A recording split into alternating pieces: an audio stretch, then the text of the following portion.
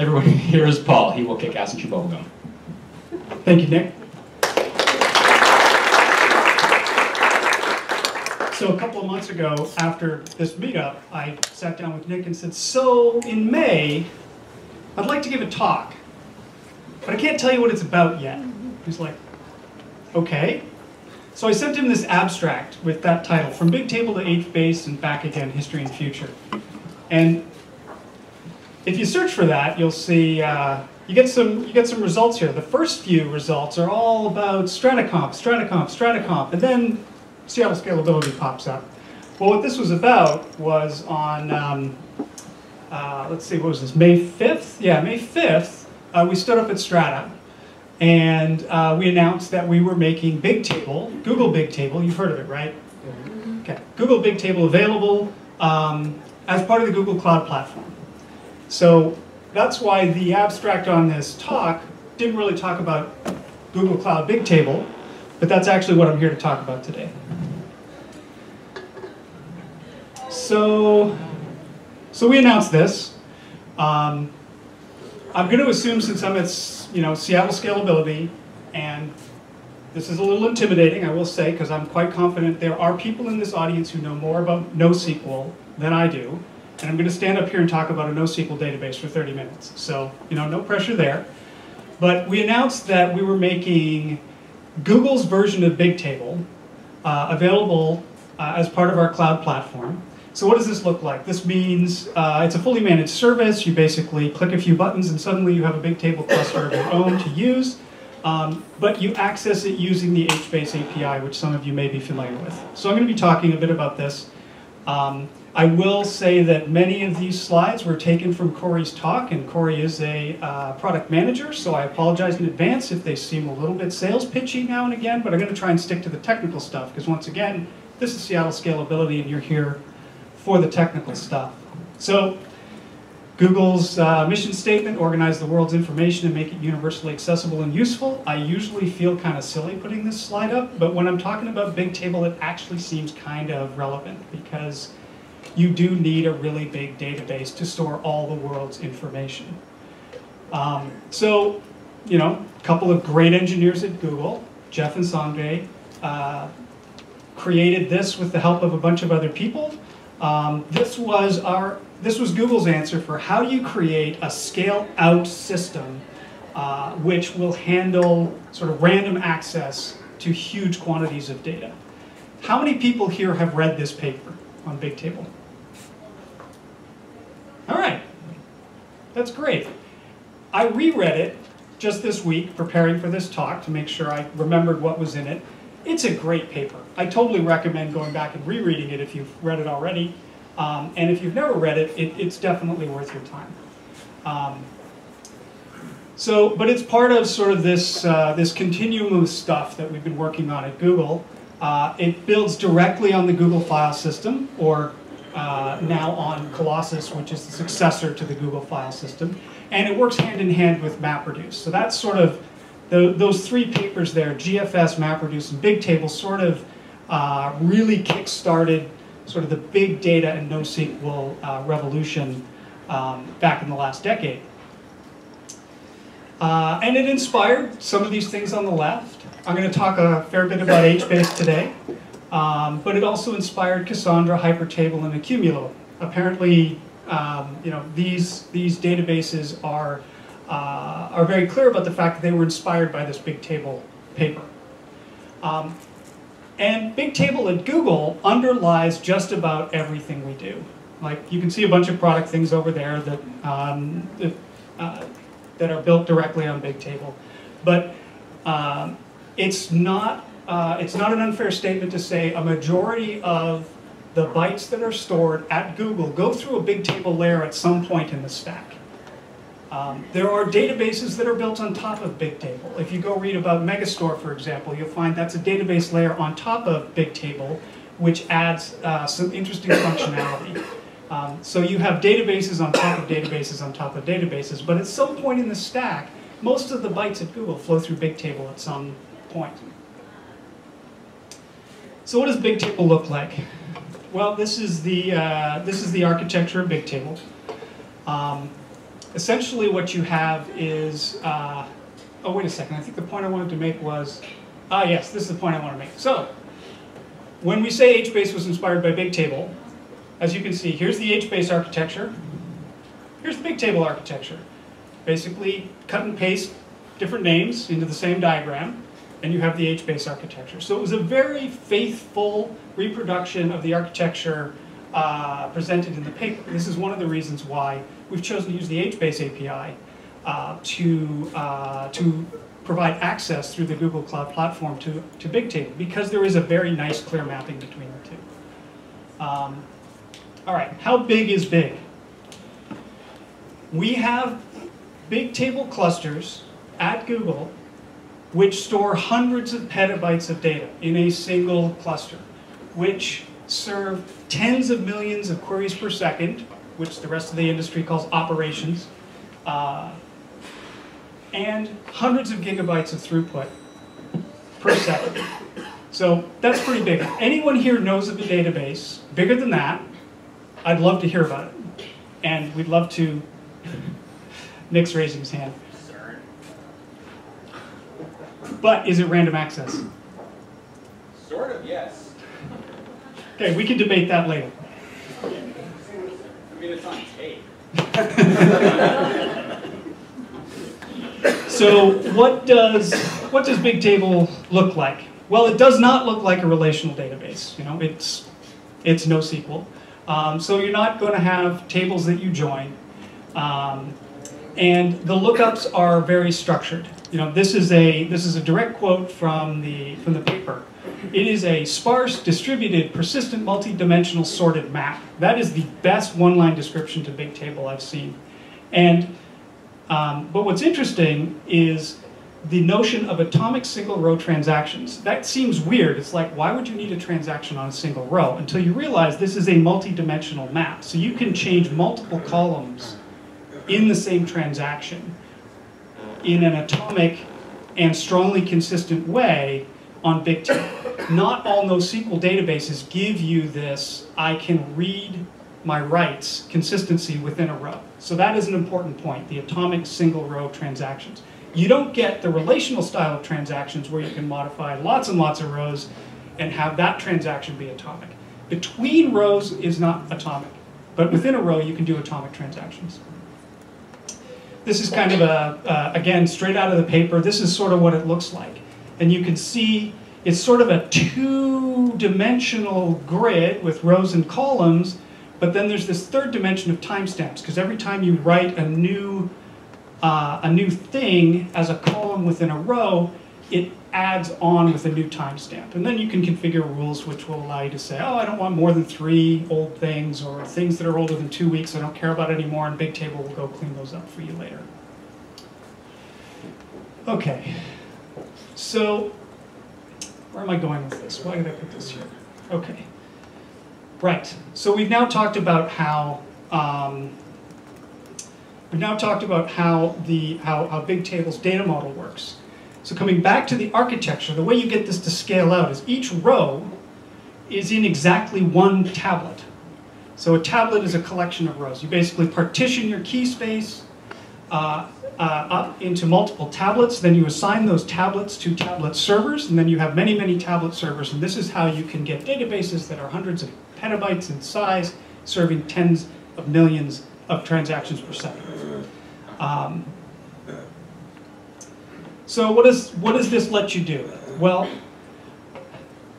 you can do sort of in the top row here, you have your point operations. You can put a row, increment a row, append a row, or you can get or do short scans within a key space. Sort of in a more batch-oriented, high throughput way, you can configure replication between big tables. So you can have a primary big table A, and then you can configure replication to another big table B, where all of the mutations you make to big table A find their way into big table B. This can be useful for high availability scenarios. This can also be useful for low latency scenarios where you are replicating long geographic distances to put the data close to your customers. Yeah, question? This may be a stupid question, but how large is your row? You're saying we're working on a row-by-row basis, so I mean, if the row is a petabyte long, that's not Right, so you're not going to have petabyte-sized rows, but they're not measured in kilobytes either. Like, you can have reasonably large rows. Like, you can store things like entire web pages in a column within a row, for example, or imagery within a column in a row. I don't have a precise answer for the question. I don't know what the maximum value is, but I can definitely find out. Yeah? Is replication asynchronous like it is in HBase? Replication is asynchronous like it is in HBase, yes. And then, of course, you can do bulk import to get lots of data into your BigTable quickly. And this is kind of important, you can do full scans. If you want to run a MapReduce across the entire contents of your BigTable, you can do that. It's built for that. So you get the combination of low latency for these point operations and high throughput for these large bulk operations. So we like to think about BigTable in terms of 3 generations. Generation 1 is essentially what you can read about in the paper, the 2006 paper. It's like, we built this thing. This thing was really useful. Here's what it looked like. And you know, it has some useful properties, like any one tablet server can fail, and it will recover from that. And we learned a lot moving the first applications onto BigTable. But that led us to the second generation, which was all about how do we operationalize this thing? How do we make this super easy for everyone at Google to use? And one big thing was, if you want to use it as part of your serving path, you know, speed matters. And speed matters all the time. So we went on a really, really hard journey to bring the 99th percentile latency of requests to BigTable, and frankly throughout our storage stack, down. That's a really hard problem. Like, getting most of your requests to go fast, or half of your requests to go fast, isn't too easy, because that's the happy path, right? It's when you get up to the 99th percentile of your requests, you're talking about how fast are we going to serve something when things are going wrong. That's what it takes to get your 99th percentile down. So that's a hard problem. And then the other thing we did was we made BigTable a service internally at Google, meaning if you are a product group at Google and you want to use the BigTable technology, you're not grabbing a library, linking it into your stuff, you know, getting raw storage, getting raw compute, and setting up your own BigTable cluster. You're just asking for some BigTable resources from a BigTable service that's available universally within Google. That's a big deal, because now you have multiple tenants in a service. And as everyone who's using the cloud knows, multi-tenancy is a pretty hard problem.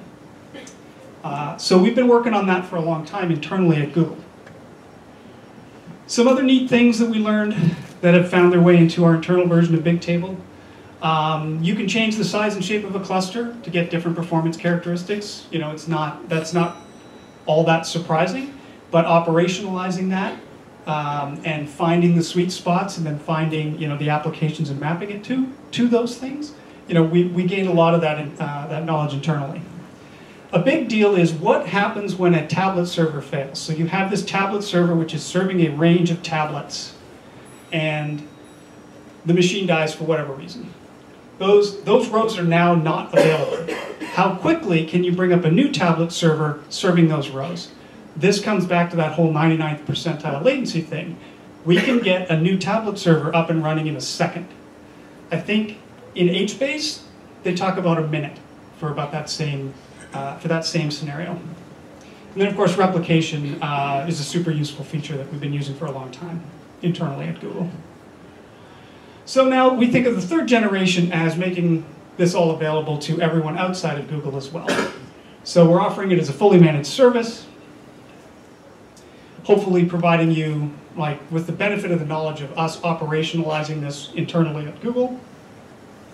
We're offering it through the industry standard HBase API, so hopefully you have tools and libraries and people who understand how to program this already. And we're using a fairly simple pricing model so that you can kind of understand what you're going to get for what you're paying. And you get to pay for sort of serving resources independently of storage, which is useful because not all data sets are as hot. So you might have a very large data set that you're not serving that many queries on. Why get a cluster with huge serving resources? What you want is lots of storage and a little bit of serving resources.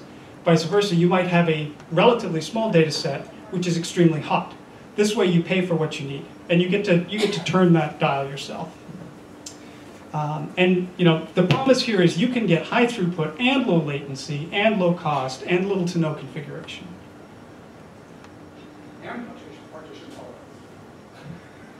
And what? And partition tolerance. And partition tolerance. All three. Yeah. But will it give you a dry martini shaken, not stirred? No, it will not serve drinks. I've said this several times already. We're using the HBase API. We love HBase. We love the community. We work very closely with them. If you go back and look at the commits running up to HBase 1, you're going to notice a lot of Googlers were submitting stuff into the HBase code base running up to this.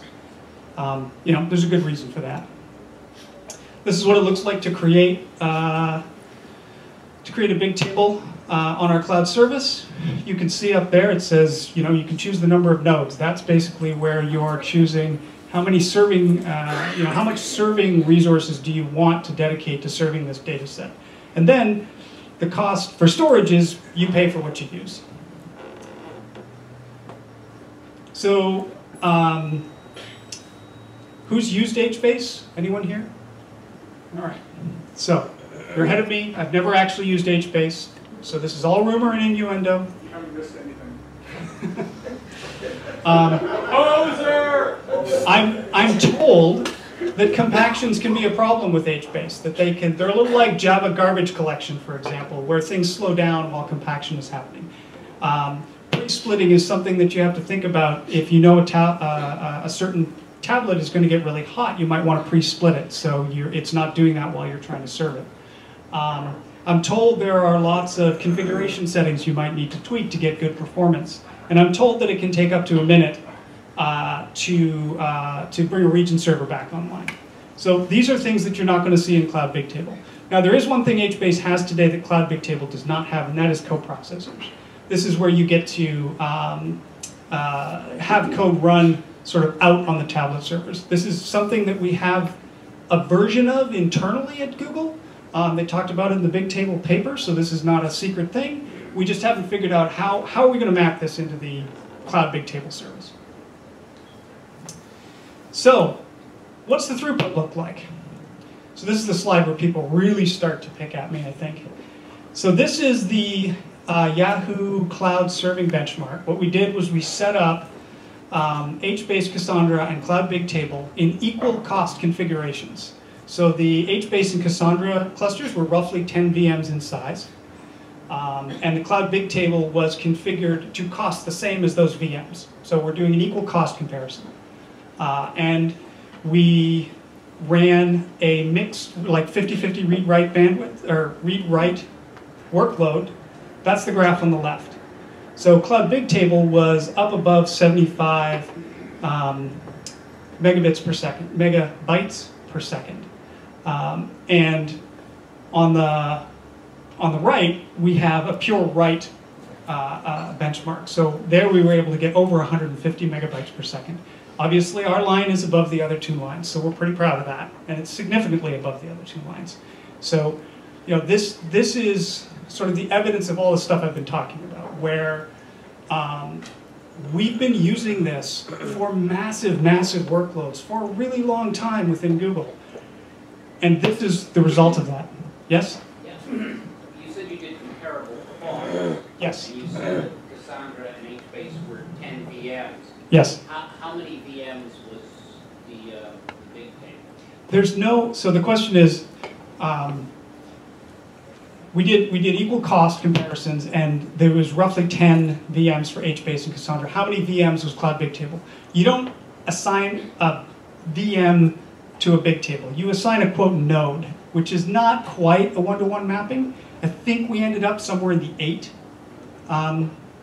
range, but it's not really a one-to-one mapping between a BigTable node and a virtual machine. But it's close enough. Okay. Yeah, it's close enough. It's not like we were throwing a ridiculous quantity of BigTable resources to get this result and just discounting the cost. It's a reasonable comparison. We are intending to publish a white paper on these tests that we ran so that you can find all the details of exactly what was done, because things like What was the HBase configuration? What was the Cassandra configuration? If you're familiar with PerfKit, which is an open source toolkit that we are publishing for benchmarking cloud platforms, this is going to show up in PerfKit. So you'll be able to run this yourself if you want to, hopefully in the fairly near future. And read the source code. And read the source code. Which is even more important. Which is even more important. That's correct. So you can verify these claims yourself. So just real quickly, when you say node, Yeah. is that a physical box somewhere and you have a virtual machine on it and there's attached storage, federal, et cetera? So, because you said a second ago, one of these boxes, when the machine goes down, how long does it take to bring it back up? Because I assume that there's attached storage close to where the regions or the tablets are being served. Is that still true? So the question is a quote BigTable node actually a physical box somewhere? And the only honest answer I can give you to that is I don't know. Well, I mean, more specifically, is the storage of the data physically attached also on these boxes, and that is local to the VM that is serving? Right. I had a similar question. Is that including loading the data into the machine on the node itself, or is the data? You said you were able to bring a node up or a new instance up in a minute or less than a second, and loading the data into that node that seems a little bit unrealistic. So let's. A lot of the things I talked about earlier in the presentation were talking about Google's internal BigTable. Okay. That section of the presentation was sort of like, what have we been working on since we published the paper in 2006? Then I transitioned into, well, you can use this too, and now we have this concept of a node. Is a node a one-to-one correspondence with a tablet server? Is kind of the question. And the truth is, I don't know. That's something I really hope to learn soon, because I'm sure you're not the last people who are going to ask me that. What I can say with reasonable confidence is that in all of our cloud services, we try and separate compute and storage as much as we can. You see this with, like, for example, if you're running Hadoop jobs on our platform, you can read and write from Google Cloud Storage, right?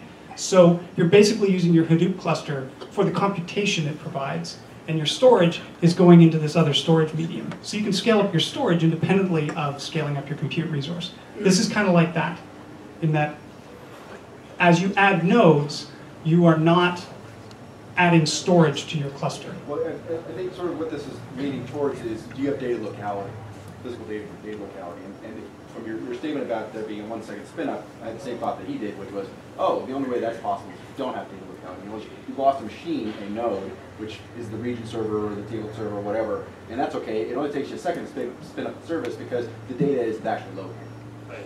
So if you read the BigTable paper and the GFS paper, you'll see that's absolutely what's going on, right? The GFS, or now Colossus, is the storage medium for all of BigTable. And so when you lose a tablet server, you didn't lose the thing that had the data. That's in GFS, and there are multiple copies, or Colossus, and it's encoded differently. So yeah, that's why you can bring up a new tablet server quickly, because it just comes up and then starts reading the data quickly from servers that are already up. So does the replication happen at the GFS level between different data centers, or how does replication come into play there? So all of the distributed file systems that we've published information about are cell level. So what people would, in the cloud world, we would call that a zone.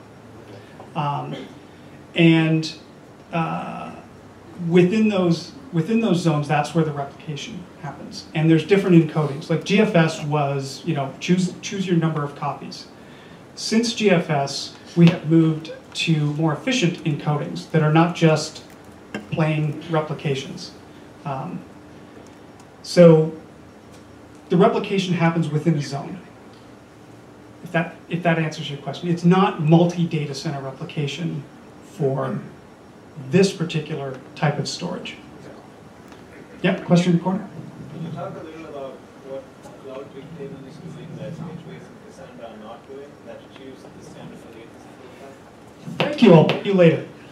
He asked, what are we doing that achieves this kind of latency that HBase and Cassandra are not doing? So, once again, impressive graph. We're very proud of the fact that our 99th percentile latency in this test was down in the 6 millisecond range. You can see HBase is just as fast as us, latency-wise, at serving the first 50% of the requests that come in. right? That's when everything's going well. But we're pretty proud of the fact that even when things aren't going well, way out of the 99th percentile, we're still serving it quickly. And that's where the other databases slow down. Yes, Nick? How big was N? How big was N? Was N, it like 100, 1,000, a million? I do not know the answer to that question. The question was how big is N? Like how many requests did we submit? It was the Yahoo Cloud Serving benchmark. It was on a terabyte of data. I don't know what that came out to. Can you talk about how you thought the P9910? Yes, I can.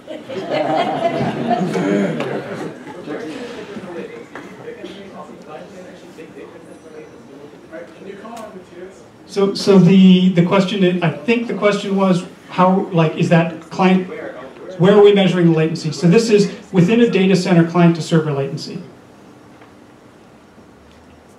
Wow. Yes. Thank you. So I have a question on the availability. So you say you can spin up one new tablet server in a second, but that means all the data is cold, right? Because the data is somewhere else. You have a new instance, you need to move all the data over, so you need to move gigabytes of data, of cold data, so your latency must be through the roof at that point. So the question is, I think, when you bring up a new tablet server, all the data is cold, so your latency must go through the roof. You know what? Let me go through the next few slides. Let me hold that question and go through the next few slides. There may be some answers in there for you. There may not. If there's no answers in the next few slides, then there's a good chance I can't answer your question. So I'll find an answer. Give me your business card afterwards. So at HBaseCon 2015, Carter Page gave this great presentation, which I have, basically stolen and put in here. And I'm going to now attempt to channel Carter. Wish me luck. Because I am not the engineering manager of BigTable. So he clearly knows a lot more about this material than I do. But the slides are really good, and hopefully, the collective NoSQL wisdom in the room will understand them. So he shared these lessons learned. They went to solve one problem, which I think may have been the how do we get tablet servers to come up quickly problem. And then found that they got a whole lot of other benefits to it. And this was in the context of the HBaseCon keynote earlier this month, where he was sharing lessons learned from within Google, running BigTable at scale, with the HBase community as a whole, so that perhaps the HBase community could adopt some of these best practices that we found. So here's the system architecture again. Just to review, a tablet server is responsible for serving a number of tablets, each of which has a range of rows assigned to it, a contiguous range of rows assigned to it. So if you have a hot tablet, the way this works is a write comes in, and you write that to a shared log for that tablet server, and you update an in-memory cache of that information. So there's your write. A write came in, you add it to the shared log. The shared log gives you the durability, and the adding it to the memory cache means you get to serve it quickly.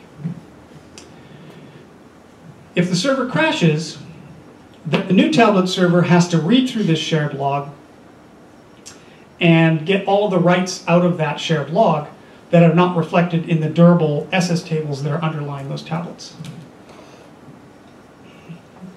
After enough writes have come through, the writes in the memory table get flushed to an SS table. And at that point, you are, the log is no longer relevant.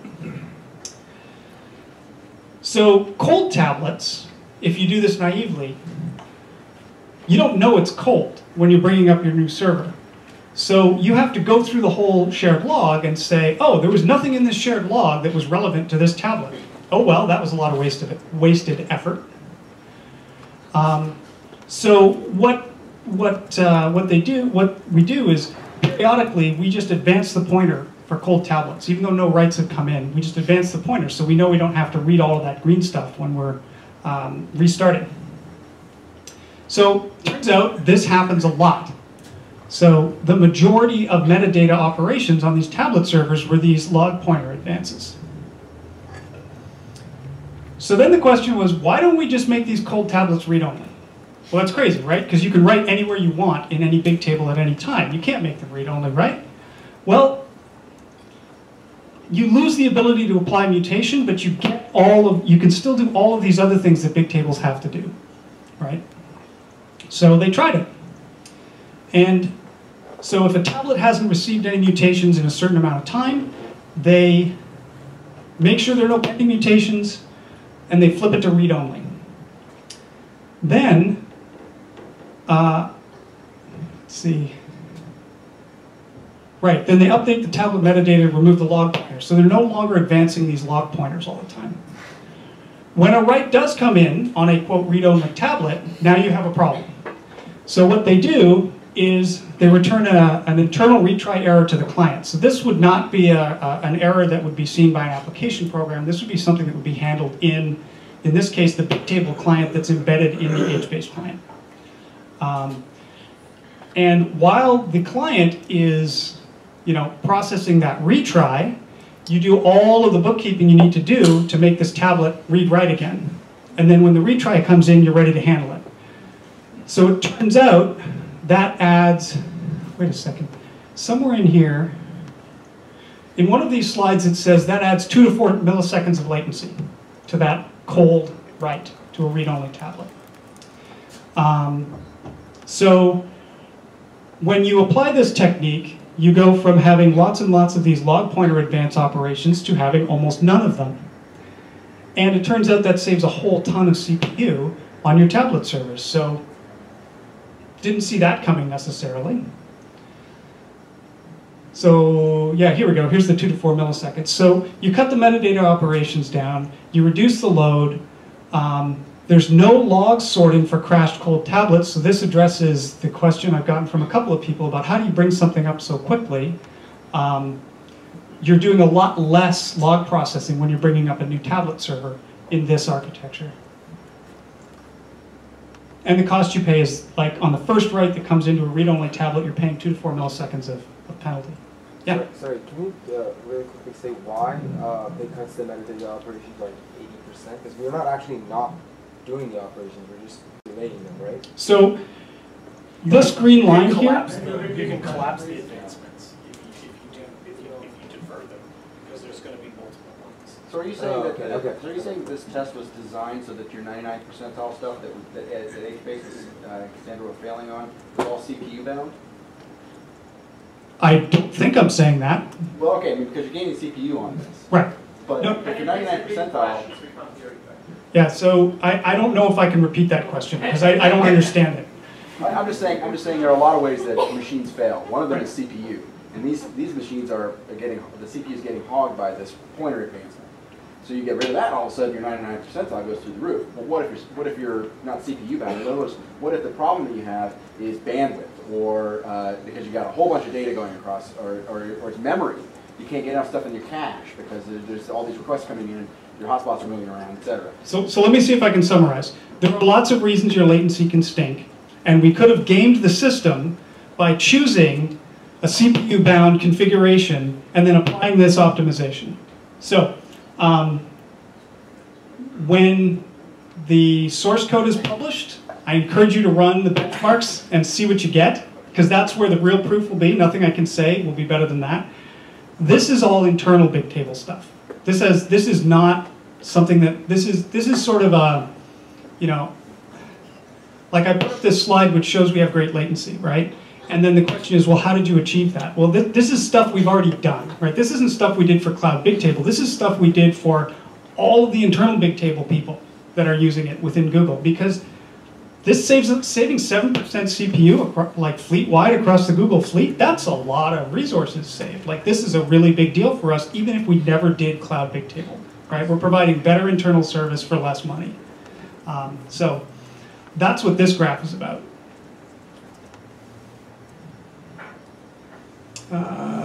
Okay, so here's a graph showing that before we had read-only tablets on this particular cluster, which Carter represents as, quote, particularly gnarly, we were looking at a steady state of 99.9% tablet availability, which means 0.1% tablet unavailability.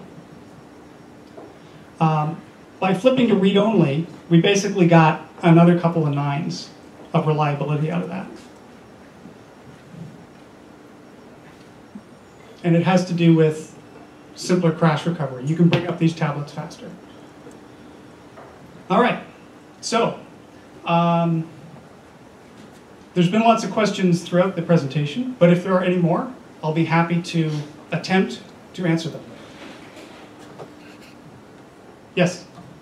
So you said earlier in the beginning of the presentation that some workloads are CPU intensive, some workloads are storage intensive, and you obviously, how do you solve the problem of co-locating them and selling this as a service to the users?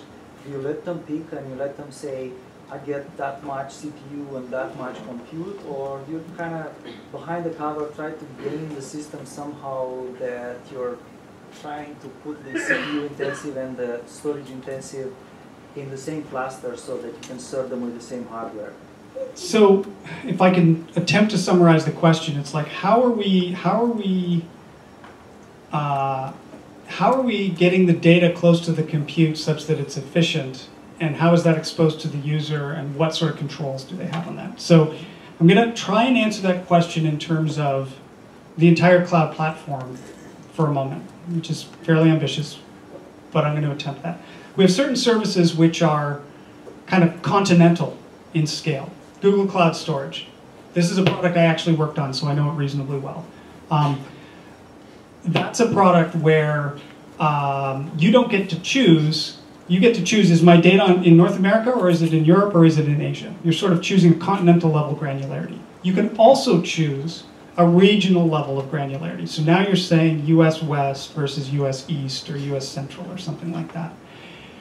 Then there are certain products like Google Compute Engine where you're getting a virtual machine, like it's in a particular place. And so that goes down to what we call a zone. So it's a hierarchy, basically a continent, a region, and a zone. BigTable is either a region or a zone level service, and I'm not sure which one it is, so I apologize for that. But it's either a region or a zone. Within a region, you get very, very low latency. So basically, when you're within a region, you can expect very low latency between your VMs and between those VMs and any regional level storage service. BigTable would be one of those. So that's kind of, I'm not sure that really answers your question. Like, it's not, a lot of people are really really want to know, like, are you putting my bytes on the exact same machine as the computation? And that's not necessarily a relevant question anymore in an age with clusters that have extremely high bandwidth between all of their nodes. What kind of technologies are you using for the bandwidth? Stuff like InfiniBand, or like what kind of throughput do you get between nodes? The question is two questions. What technology are you using between your nodes, and what kind of throughput are you getting between your nodes? And unfortunately, the answer to both of those questions is I'm not at liberty to say. What I encourage you to do is spin up VMs in our cloud and run our perfkit benchmarker between them and see what you get, right? Because regardless of what we're doing internally, that's what's available to you, right? Yeah? So Google Cloud had a database, I think, called Data Store. Is that also built on BigTable? It is also built on BigTable, but it has layers on top of BigTable that provide for extremely high availability and layer on sort of a SQL-ish query language and provide multi-row level transactions. So it layers additional stuff on top of the raw BigTable. This is the raw BigTable that you're getting. So did that answer your question? Yeah. So you mentioned there are 3 generations of BigTables. Are these like incremental optimizations like you mentioned here, or are they major rewrites like from GFS to clusters? The question is, the 3 generations of BigTable, are they major rewrites or are they incremental? My impression is it's been like incremental improvements the whole time, but I'm not 100% sure of that answer. Like, we didn't create a new thing with a new name like we did with GFS and Colossus. So. Second question, for the automation you mentioned, you leverage this hard tablet versus cold tablet. And you leverage the coldness to help you to save the recovery time. Right? But in many scenarios, as we're trying to distribute the data, we kind of share the data, and hash them, and then distribute the writes to all the tablets. In which case, the operation done wouldn't really help. If I understand it correctly. So I think if I can summarize the question, if you organize your database such that your writes are spread evenly across all of your shards, the optimization I showed is useless. I think that's a true statement. The fact that it wasn't useless, I guess, indicates that in practice, we're not finding that our writes are distributed really evenly across. Most applications may have power. So, yeah, one more, and then, oh, sorry. As I'm actually going to try to cram two in. So one question is, Google internally, most products don't go directly against BigTable. They use another abstraction layer on top of it. So I'm wondering, what was the strategic decision to say we're going to open source BigTable, not Megastore, some of the others that have much higher usability and are easier to use on for a developer? Is that coming later? Are you guys not ready to open that up, or is there a strategic decision not to do that? So the question is, if I can summarize, at Google, we often layer other technologies on top of BigTable, such as Megastore. So why aren't we shipping Google Cloud Megastore instead of Google Cloud BigTable? The answer to that is, if you look at the properties of something like the data store we already have, you'll find that we already shipped one of those products, right? We've shipped the thing that lives on top of BigTable that adds a bunch of functionality to it. Internally at Google, we have products which use BigTable raw because the characteristics of BigTable are perfect for that application, and we have products that use things like Megastore. And it's not one size fits all, and we don't think it's going to be one size fits all for our customers either. We think there are applications for both of these technologies, and we want to give them both access to both of them. So I'm sorry, because I'm way over time, and there's just one more thing I wanted to cover, which is, this is the slide you want to take a photo of, because I want you all to try Google Cloud BigTable, and this gets you $500 of credit to play on the cloud platform.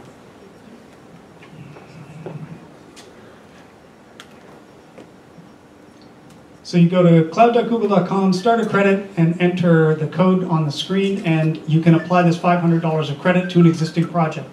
I'm told this will stack on top of the $300 of starter thing. So if you've never used our platform, you get $300 to play with it. You can stack this on top of one of those projects or on top of an existing project. And then, For those yes? of you without a camera, Clive is uploading it to the Meetup group right now. Everybody in the world is going. We will share the whole slide. That's what they want. Open source the code. Don't worry about getting it on your phone. Yeah. It's on the net. So then the last thing, if you use our products and like them, that's great, I love that. If you use our products and you find things that you don't like about them, we want to hear from you too. And my colleague Sydney is over here. Stand up, Sydney. She is a user researcher recruiter, which basically means she wants all of you to come in and run and go through our usability labs and help us make our products better by telling us what stinks about them. So she's got a bunch of cards that she'd love to hand out to some of you. So go find her in the break, and we'd love to see you and get your feedback on our products. Thank you very much.